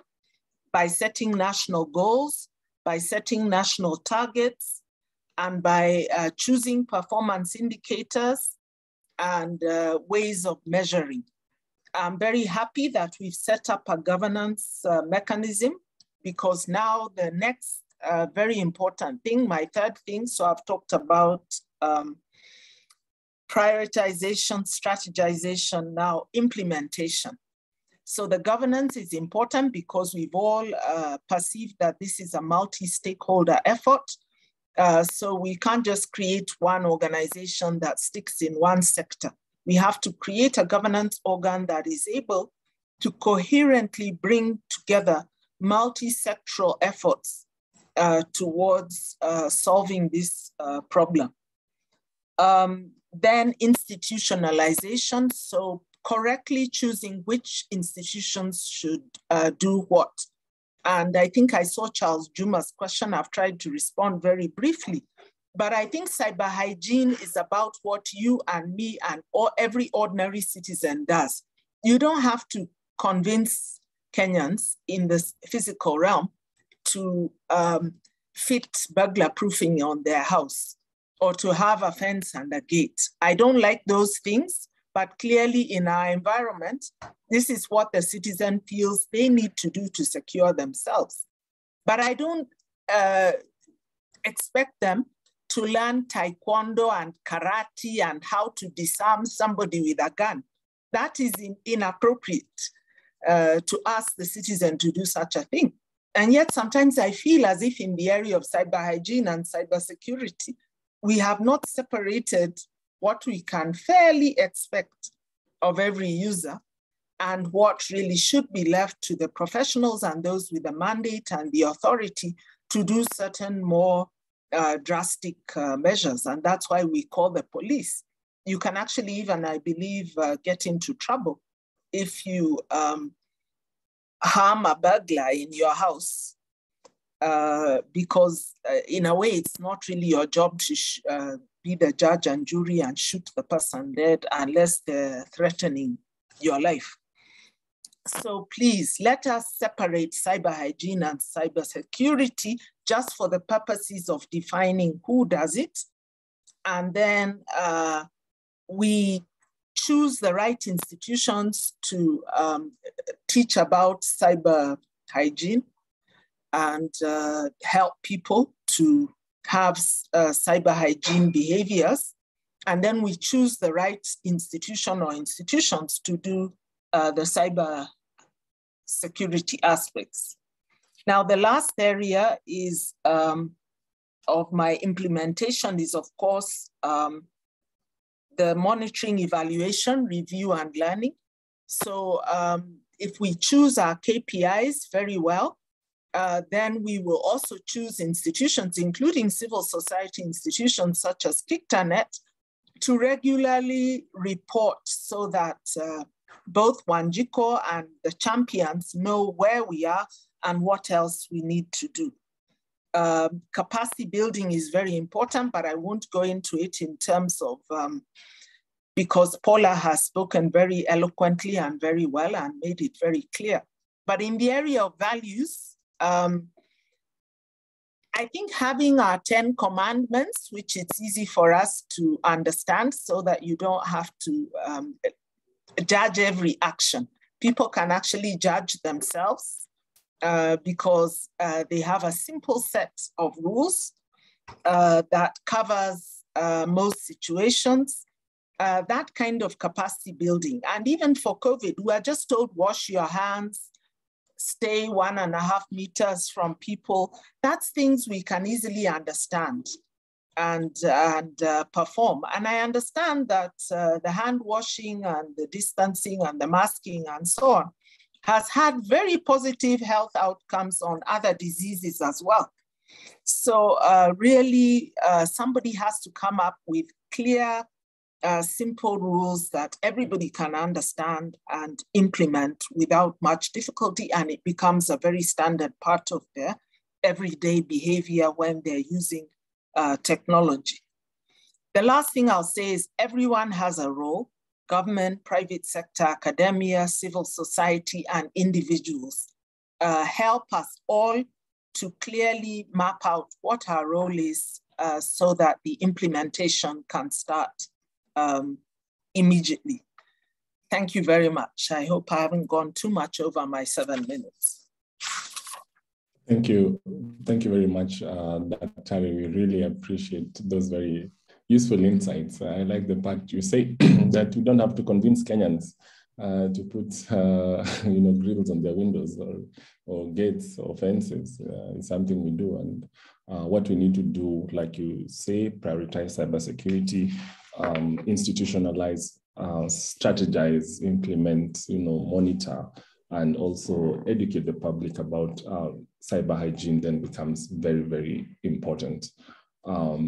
And, those are very, very useful ideas. I'm sure everybody in the room is excited and happy to be in this melting pot of ideas. Keep on tweeting. The hashtag is CybersecKE. There are discussions and questions in the chat. I'd urge all the presenters to have a look. As we conclude, we note that it is 12. We are hoping to end now, but we still have one last presentation. So I ask for your indulgence for another 15 minutes, since we started a bit late to the presentation. So I'd like to ask Dr. Koyabe, you have your 7 minutes. I see Dr. Musuva wants to leave. Maybe you can say one last word before you leave, Dr. And then we have we'll have Dr. Koyabe immediately after. Just one last 1 minute, just to I'm so sorry. I didn't even think you'd announce it. I was ready to just slip away quietly. I thought it would be possible on virtual forums as opposed to physical forums. Well, Victor, thank you for giving me an opportunity just to say my closing remarks. Sorry, I have another presentation at 12. I think I don't even know what to say. Dr. Getao has just really adequately summarized some of the things. I was even taking notes very keen and attentively. And I think maybe what I'd just add is there was a question on critical infrastructure. I think what I would say, there's a definition in the Computer Misuse and Cybercrimes Bill. And I think one of the things I learned through the OEWG, I was one of the delegates at the OEWG that concluded the 2019 to 2020. Well, we finished our work 2021. The OEWG process was that it's actually transnational. We also need to think about what Dr. Getao said. When we're thinking about cyber, we just don't think about it from a localized environment. Even if you take an example of financial systems, healthcare systems, just telecommunication systems, a lot of this will not just be localized within Kenya. So whatever approach we take really needs to have a mindset of anything disrupting us, even from outside Kenya, can affect us.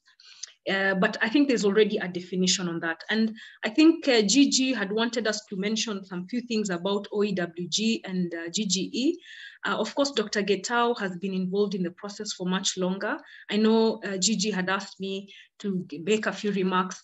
I participated because of a fellowship. Thank you to to the FCDO, the UK government, for the Women in Cyber Fellowship. And I would just like to say that the GGE process has been there longer. I think they've had 6 consecutive, it has been convened for 6 periods, I think since 2004.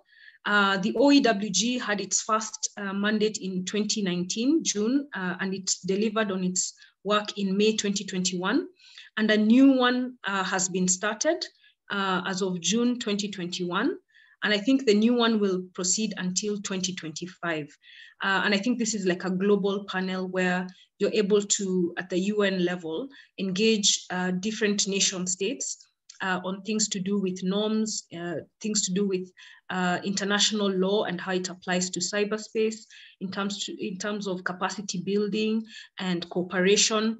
And I think these are also fora that I think civil society, private sector are also engaging, and also trying to make sure that their voice is heard. And of course, this is a great platform to have some of those things integrated in resolutions and commitments by governments, including the Kenya government. So I think with that, I'll just, I thought I would quietly slip out, but yes, I think if you would allow me, I'm sorry. I apologize for, yeah.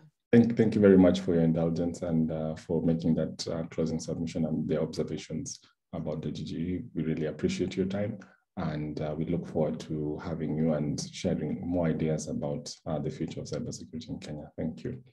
Okay, thank you very much. All right. We'd like to invite the next presenter, our last presenter, who is Dr. Koyabe. Dr. Koyabe, are you ready? Yes. Yes. All so right. Okay. Just before you go, I'd just like to ask the other panelists to prepare their final remarks. Also, just look at the questions in the chat and please respond. I can see a question to Nzano about adherence to alignment on ISMS along government institutions, or is it to Philip, and quite a number of other questions. Please feel free to respond. The hashtag is CybersecKE. Dr. Koyabe, you have 5 to 7 minutes. Please keep to the time because we have to end in a few minutes. Thank you. Yeah, thank you very much, Victor. Actually, let me put it this way. Most of the presenters who have come before me have touched on quite a number of issues. What I'll try to do is to maneuver my way around those issues, but at the same time, add some new context into what they've just said. I'm guided by 3 words, and I want us to really take these words in their entirety. So the first thing is that Kenya enjoys what we call goodwill. And by goodwill, I mean Kenya has a lot of friends, both in and out, who are very keen in making sure that Kenya becomes what it's supposed to be. The other issue is the issue of innovation. We've got a very innovative population. We've got a very dynamic population. And as seen from this particular forum, you can see the enthusiasm and the number of ideas that are being posted by a number of my fellow presenters. So therefore, innovation, there's no shortage. And that is something that we really need to take into context. And then the third one is the issue around us being able to be sustainable. And this word sustainability has been used and bounded in many other areas, but I think it will be very important that the thread of my presentation touches on these particular 3 areas as we look forward in how we can navigate the cybersecurity stature in the country. So let me start by, first of all, addressing 6 issues, which I believe are very critical, and they've been touched on by a number of issues, a number of speakers. And the first one, and Kate really put it very well, is the issue of where does the country stand in terms of the status of cybersecurity in the country? And I think that's what many of us here are trying to probe and to be able to find a way around that. So therefore, the notion that we need an assessment of some value is very important. An assessment gives you a pointer. It gives you, almost similar to what you say, a map that tells you here is where you are and there is where you're supposed to be going. And this is how you can be able to chart out the way forward. So therefore, it is important that an assessment in various aspects is conducted in the country. And these assessments, there's no shortage of formulas, there's no shortage of methodologies of assessment. I think Kate touched on 1 or 2 of them that are available out there. But just for the sake of being neutral, we don't want to mention what is up there. But the point is, we do have a lot of assessments that the country can use in order to measure where it is in terms of other areas. The national cybersecurity strategy becomes almost like the spine of where the strategic planning and the strategic positioning of where cybersecurity should go must be hinged on. We do have a new, what I would call a guide for national cybersecurity strategy that has been moved by the ITU.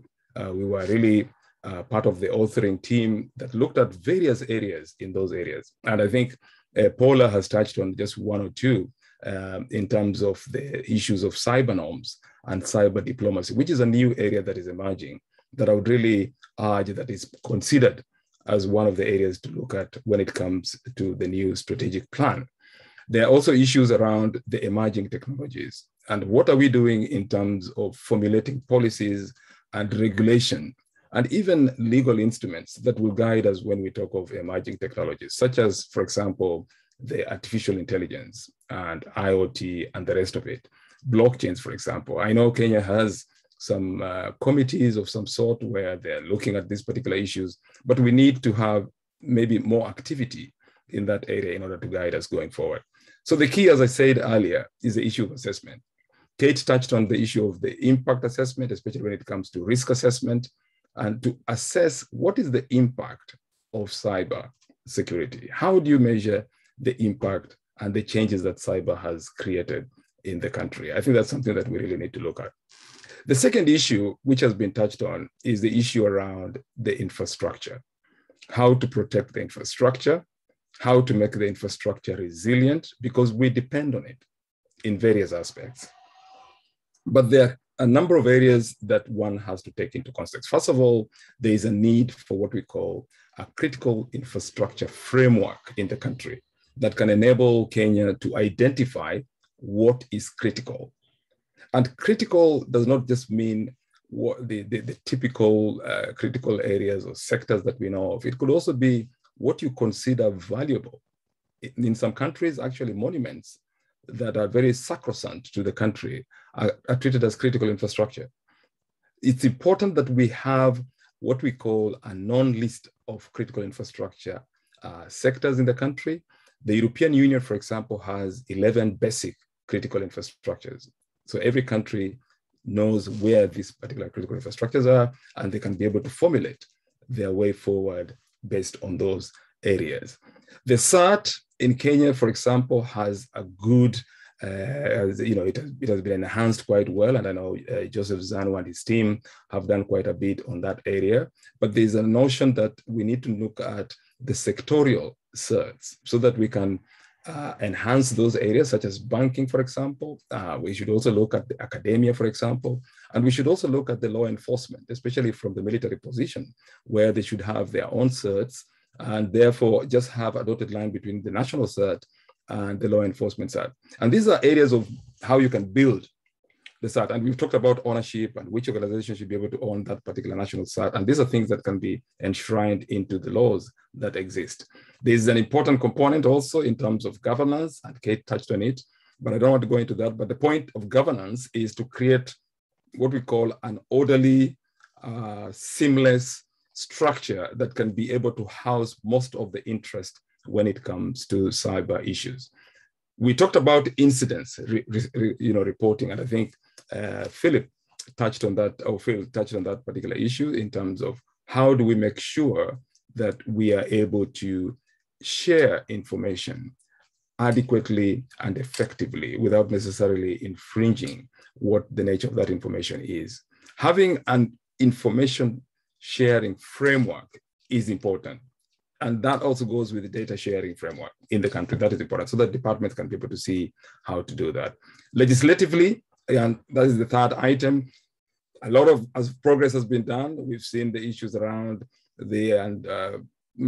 Joseph talked about the Cybersecurity Act. We have the Data Protection and Privacy Act. We've got the Information Commissioner's Office that has been formulated.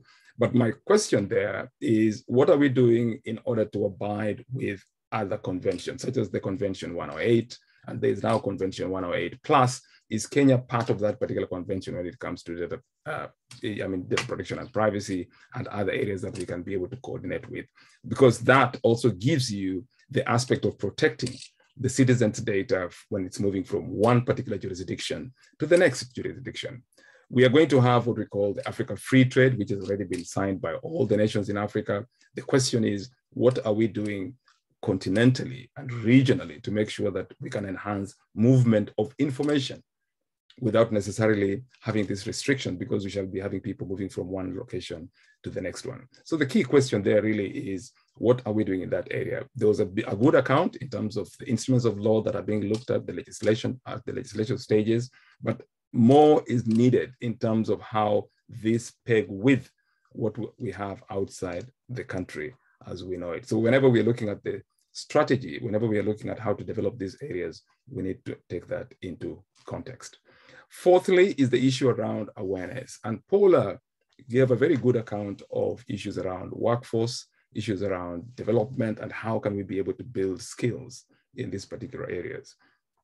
The question I have is, we need to look at the issue around, do we actually compensate our skilled labor adequately? And I'll give you an example. There have been so many issues where people are trained on specific skills, but because they are not compensated, because they're not paid handsomely as we know it, they would leave and go into other sectors. So therefore, the resources that were spent training those individuals in those specialized skills are never fulfilled. They'll always be empty. And I can assure you that if we have a system, or if we have a way of how we can be able to compensate commensurately individuals who have specialized skills, then we are bound to be able to create that sustainment that I've talked about. There's also the issue around creating loyalty. The US military is known for its very good cyber capacity. And the key issue there is that they have a very good program where they would take graduates from colleges, they would pay for them their fees, and these graduates will come in when they're young, in their early 20s, and they would work for the military at the highest level, giving them the highest input that they can. And that maintains that particular sector, which is the cybersecurity sector, to flourish, because you have this revolving door that is also compensating and rewarding the loyalty that is there. And some of them stay on. But the point is, you create loyalty. So therefore, we need to create loyalty with institutions of higher learning.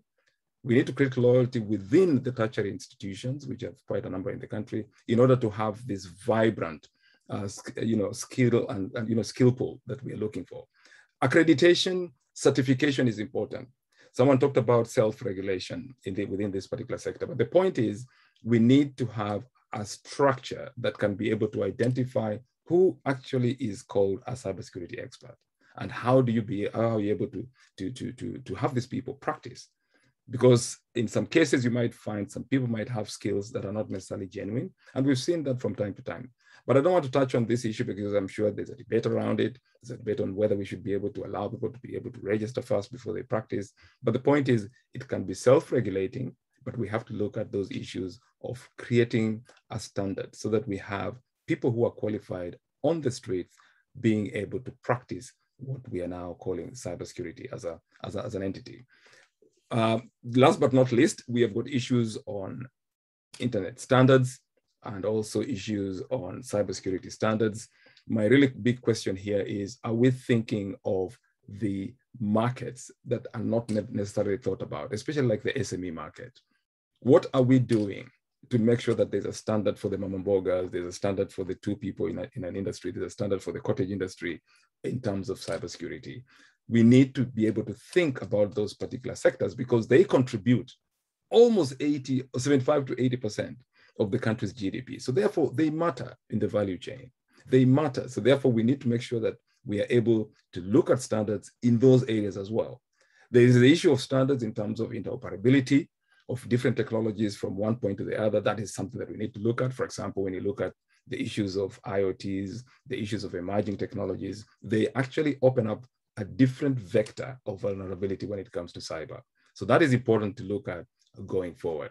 I can't emphasize any more on collaboration and coordination. And Philip, I think, put it very succinctly there. And of course, earlier on during the opening remarks by Grace and also Victor, partly you mentioned about these issues of collaboration. We need to collaborate because cybersecurity is across borders. Collaboration just means that you look at yourself, look at the neighbors, and then say, how can we collaborate in specific areas? Because that's what is needed going forward. And collaboration can be both inward looking and outward looking. And I think that's where I sit here.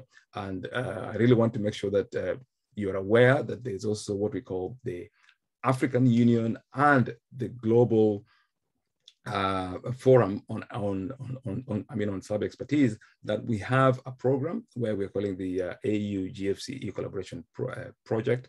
This project is looking at specifically enhancing cyber capacity in the 54 AU countries. We have got a program which is quite involving, and Kenya has been invited formally to participate in this particular program. I'm glad that we've already had discussion with KICTANET, and we've now formally written to the ministry, and we hope Kenya will be able to join this particular program so that they can be able to benefit from the dividends that are going to be there. There are 3 specific deliveries in this particular program. The first one is to look at the assessment in terms of where the cyber capacity building status is in each of the member states. And from that, we can be able to prioritize what is of priority that requires specific attention in that member state. So for example, from this meeting, if we have an item that is of priority, that is the kind of information that we want to look for. Then thirdly, we are looking for a sustainment aspect of this particular program. That means we are getting experts from each of the countries that are participating. We've already- Sorry, as you conclude. We've already recommended to the ministry the type of experts that they are, and they already have that particular list. And then thirdly, we are developing the modules that can be able to help develop the enhancement of cybersecurity strategies and other areas of cybersecurity capability in many of the African states. But with those particular few remarks, and of course, with the opportunity both to KICTA and the sponsors of this particular forum, and of course, the panelists who have come before me, I would really want to thank you, KICTANET, for the opportunity, and thank you very much. All right, thank you very much, Dr. Ari, for that very elaborate presentation. You've taken us through some of the very critical things that need to be done. Kenya already has a goodwill, spoken about cyber norms and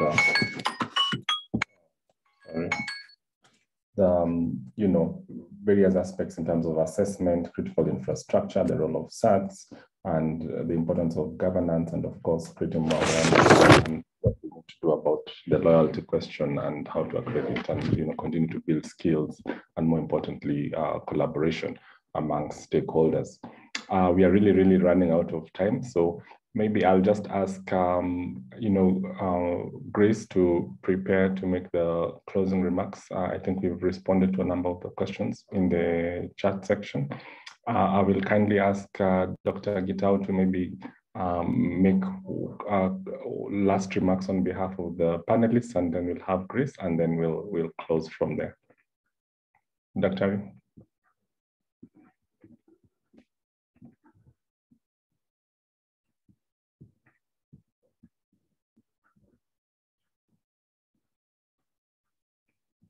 Or maybe we can have Grace. Okay, I suspect Dr. Gitau is muted. Let me switch on my camera. Here she has come. She has come there. Okay, so firstly, I'd like to thank KICTANET and of course, FCDO. I can see Charles Juma is still on the line.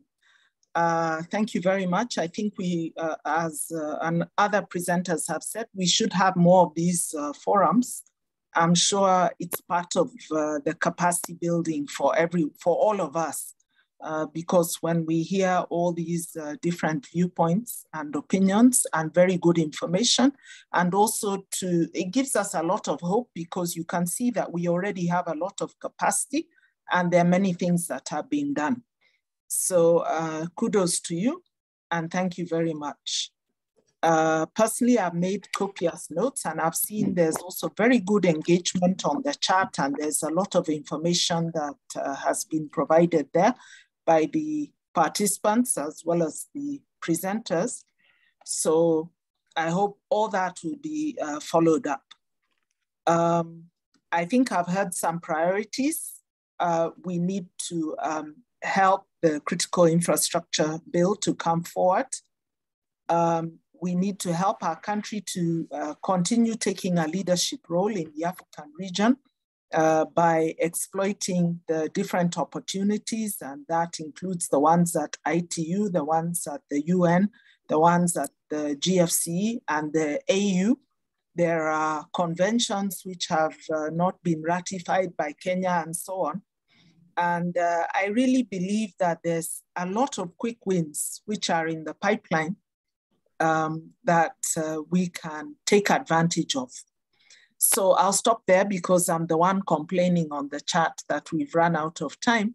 But just to say thank you to everyone, both the organizers, the funders, and the participants. And I think you can all give yourselves a round of applause. Thank you very much.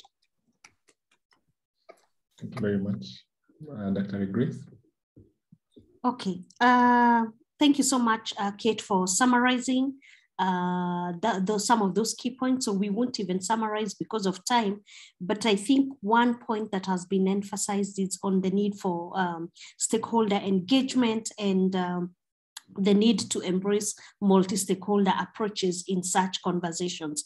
And of course, collaboration is key. So what's the way forward? We will synthesize the conversations, the points that have emerged from this conversation, and we will have a report. We will also synthesize the key areas, and we will share them with ICTA, and because ICTA is also sitting in that committee that's reviewing the strategy, we'll also endeavor to engage with different stakeholders on areas that have been identified and are critical to them. As you heard, we'll also look into the report and see what needs attention, maybe from the National Assembly before the close shop next year.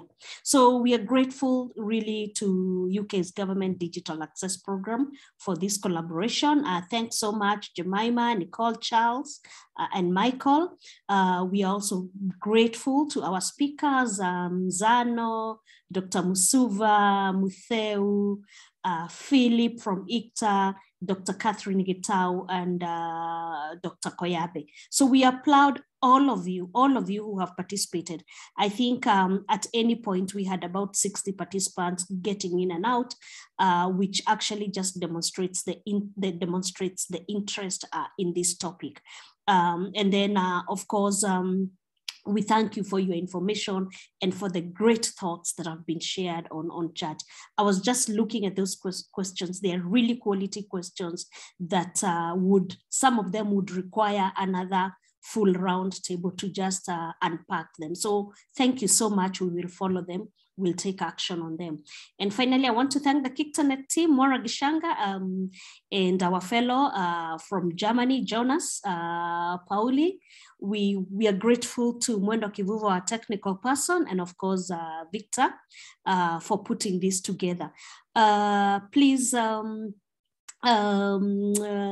let's meet again when we convene another meeting. And again, I just want to say asanteni sana and have a wonderful day. So you're free to leave the round table, and we appreciate you. Goodbye.